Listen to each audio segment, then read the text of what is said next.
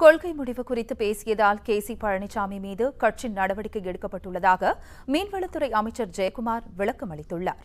சென்னை மந்தைவெளியில் செய்தியாளர்களிடம் பேசிய அவர், நம்பிக்கையில்லா தீர்மானத்தை ஆதரிப்பதா என்பது பற்றி கட்சிதான் முடிவெடுக்க முடியும் என்று தனிநபர் எடுக்கக்கூடாது என்றும் தெரிவித்தார்.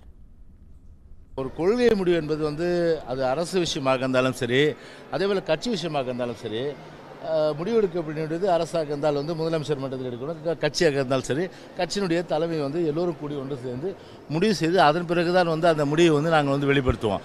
ஆனால் தன்னிச்சையாக சொல்லுவது என்பது அது மற்ற கட்சியில் வேணால் அது இதாக இருக்கும் இல்லையே. அனைத்து இந்திய அண்ணா திராவிட முன்னேற்ற கழகம் என்பது ஒரு கட்டுக்கோப்பான இயக்கம். எப்படி அம்மா இருக்கும்போது அந்த கட்டுக்கோப்பு இருந்ததோ அதே கட்டுக்கோப்போடு தான் இன்றைக்கு அது சென்று கொண்டிருக்கின்றது. முக்கிய நிகழ்வுகளை அறிந்து கொள்ள காவிரி நியூஸ் யூடியூப் சேனலை சப்ஸ்கிரைப் செய்யுங்கள்.